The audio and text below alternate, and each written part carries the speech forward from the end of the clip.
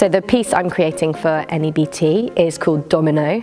So it's based on the concept of the game of dominoes. The game is all about matching pieces and matching the numbers. So I'm playing with the idea of matching with a partner in life, also matching choreographically, whether it's mirroring movements, symmetry, asymmetry, but then finding your match, whether that's your love or your companion.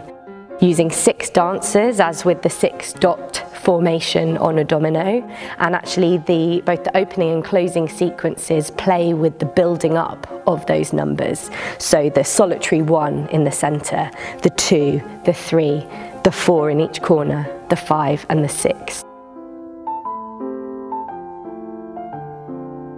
This piece is really driven by concept. So I've got kind of a range of ideas that I've come with into the studio, but then I'm just building on it with the dancers.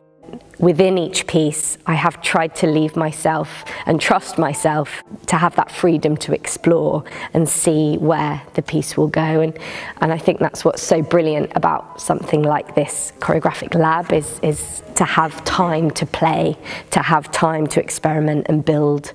And I'm at that stage as a choreographer where I've just kind of stepped out to pursue this full time.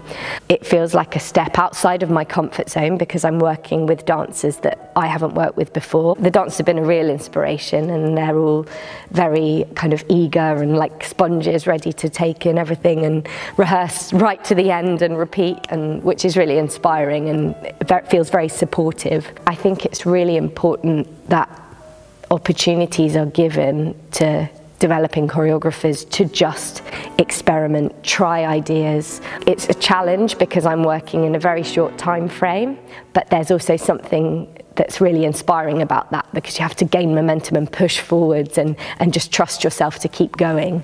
So it's been a really, really good opportunity for me to develop as a choreographer.